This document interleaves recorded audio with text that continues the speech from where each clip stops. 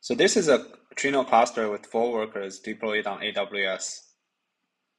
And now we want to run tpch q2 with a scale factor of 10. So the binary we deployed contains the features like task level retry and exchange spooling on F3. And this gives us fault tolerance. Now, let me kill one of the workers. And the query does not fail, and we should be able to see the number of workers going down to 3.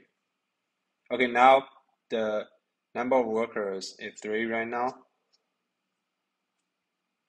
If we look at the tasks, okay, let me refresh.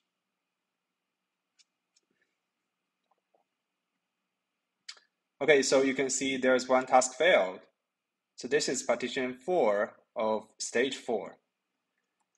And there will be another attempt. Okay, so this is the retry attempt, which successfully finished. And now when you look back to the query already succeeded. So this is a demo of fault tolerance of Project Tardigrade.